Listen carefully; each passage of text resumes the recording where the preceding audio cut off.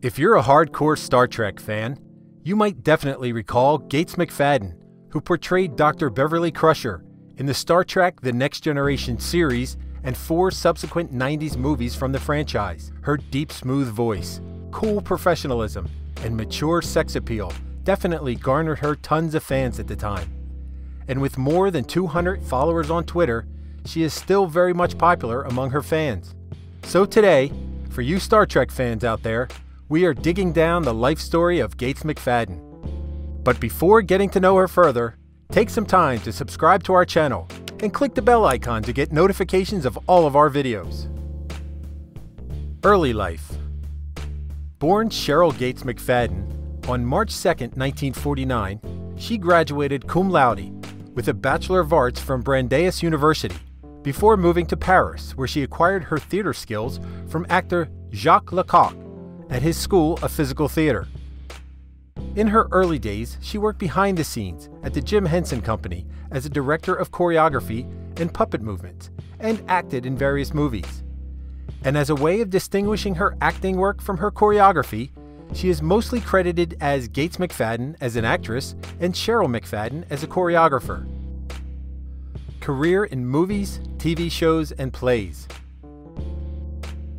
Prior to becoming a household name through the Star Trek franchise, she had appeared in a number of critically acclaimed movies, such as Taking Care of Business in 1990, When Nature Calls in 1985, and The Hunt for Red October, also in 1990.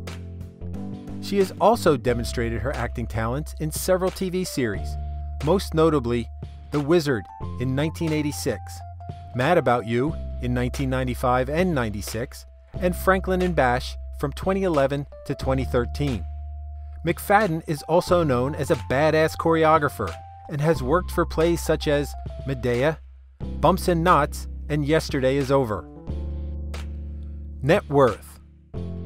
As of 2018, the 69-year-old has garnered a decent net worth of approximately $3 million, mainly through her works in the Star Trek franchise.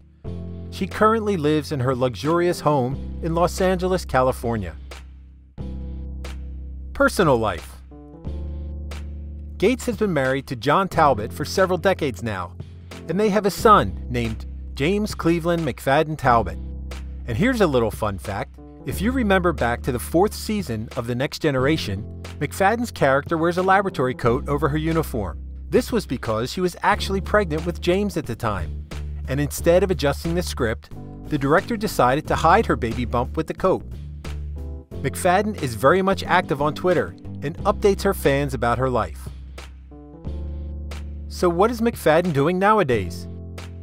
In 2016, she appeared in the music video for the Onsen song Follow the Numbers, and presently she is co-artistic director of the Ensemble Studio Theater of Los Angeles, which strives to create an environment that encourages the initiation, exercise, and practice of artistic imagination and expression.